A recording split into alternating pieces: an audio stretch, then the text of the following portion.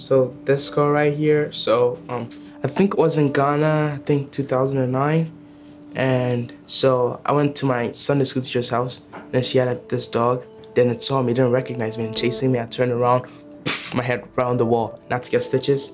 And the way this one nurse talked me through it, I'm like, yeah, that's what I want to do. It's like, yo, I'm gonna be a doctor. Well, I met James through his application. We asked all of the Junior Academy students to write an essay similar to the one that James wrote here, identifying a problem that they wanted to solve. Could this be the end of an already dying continent? According to UNICEF.org, malaria kills approximately 219 million people each year, with an estimated 66,000 deaths, mostly children in Africa. Being a 14-year-old boy who grew up in Ghana, where the #1 cause of death is malaria and opportunities for better living is really limited. Research was really slow, leaving little to no hope to families. Being able to be in the United States alone is a blessing, but my research has merely been Googling things, reading articles and watching videos.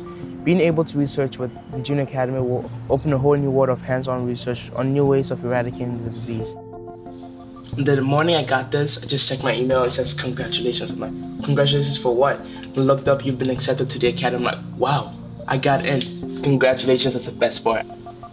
So my first Junior Academy project was agricultural and food waste to produce energy. So then we started researching, doing sketches for what our final project was gonna look like. These are the names of my team members: Jason, James, Jason's our mentor, James, me, Danae, Gustavo, and Yifeng.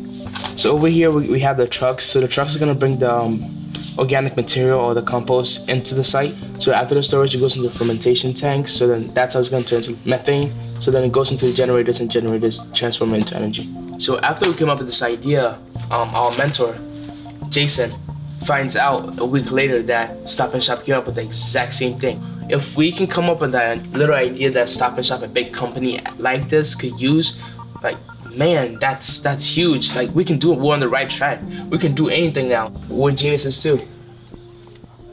It was truly the epitome of teamwork from multiple locations. We had Gustavo in Puerto Rico. Danae was in Texas. You were in New York, and your bang was in China, which was, I think it was 12 or 13 hours different. Yeah. At the end of the day, everybody working together, the commitment was obvious. I can't wait to see you guys on the cover of Time magazine someday. Thank you. James is an example of the type of person, the type of learner that we're looking for in the Junior Academy.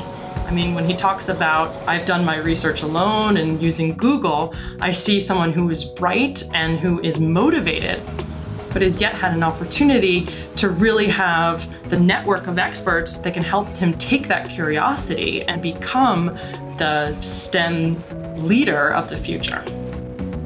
So this was created at my school, Bruce Academy. Second period, our class, Miss Moore. She's a great teacher. So we were asked, how do we see ourselves? And then I see myself as a warrior, and then he's as strong as a warrior and a lion. James, he's brave, he's not afraid of anything, he can do whatever he wants. And then he looks like he's looking out to do something. So what I'm looking out to do is set even the playing field for kids all across the world. Everyone, not have some kids lacking resources, and have everyone live up to their full potential.